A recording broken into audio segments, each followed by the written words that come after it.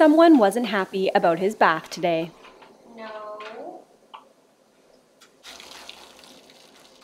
He repetitively tried to back out of the shower with his big dump truck. What are you doing, sir? Thunder has been seen on my channel before. He is a very big Bernese mountain dog, and he is here for his spring blowout. He is one of my more stubborn clients, using his weight to protest his groom, and he's always keeping an eye on both me and the cameraman at the same time.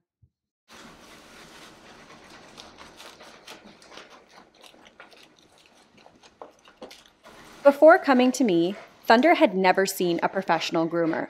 Last year was his first appointment with me, and the owners noticed a huge difference in his personality after he had been groomed. Double-coated dogs have an undercoat that insulates their body, and in the springtime, they shed that undercoat in order to cool down.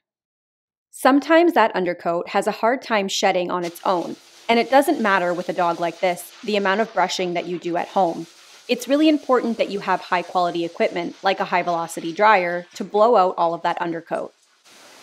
Thunder's owner noticed that even though he does not like the process of being groomed, afterwards he is a lot less sluggish and has more energy during the warm months. That's because he is able to regulate his body temperature more efficiently and stay cool. After he is completely dry, I brush him with my coral slicker brush, and then I de-shed him with the undercoat rake.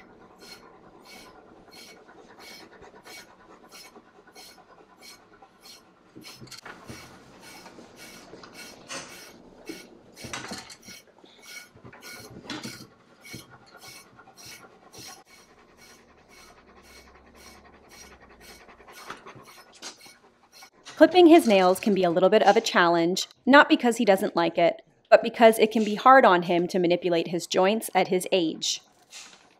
But clipping his nails and shaving out his paw pads allows him to have better traction on the floor, which is very important for an older dog that might be struggling with mobility issues.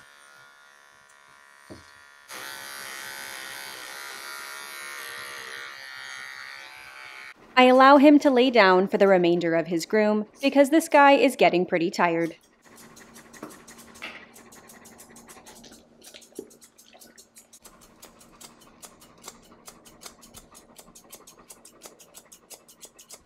I spray him down in our Spring Meadows cologne, and Thunder is pretty happy to get the fluff out of here. Remember what this dirty boy looked like before, and now this is what he looks like after. Today, for our pet of the day, we have a very strange mix: Tucker, the 4-year-old poodle, and American Bulldog. Thank you so much for watching. I hope you enjoyed the Thriving Thunder.